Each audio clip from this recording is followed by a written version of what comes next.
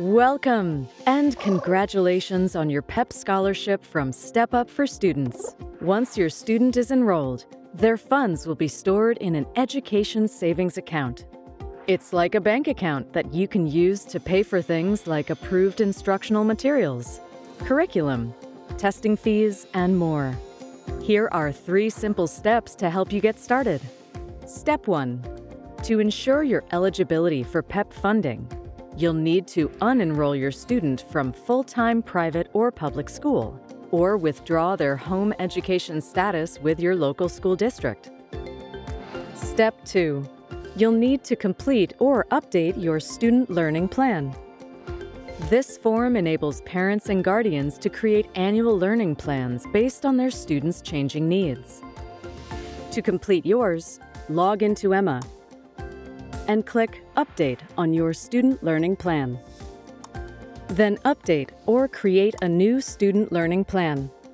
Read the questions, and if relevant to you, click Yes and complete the answers.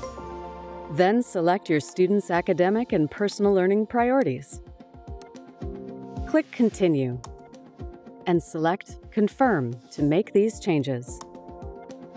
And finally, hit Finish. Don't forget, you'll need to complete a new SLP before each academic year. Step 3.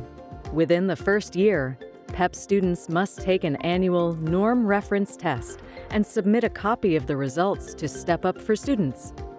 Once you've enrolled your student and completed your SLP, funds will be made available in your student's ESA. And please note, PEP funds are awarded quarterly in 4 equal parts. You'll receive a notification when funds are added to your student's ESA. We offer a few simple ways to use your PEP funds. Start by logging back into your Emma account. Then click on the Marketplace tab. Here, you'll see My Scholar Shop, where you can buy goods directly. You will also see Find Providers, where you can purchase services.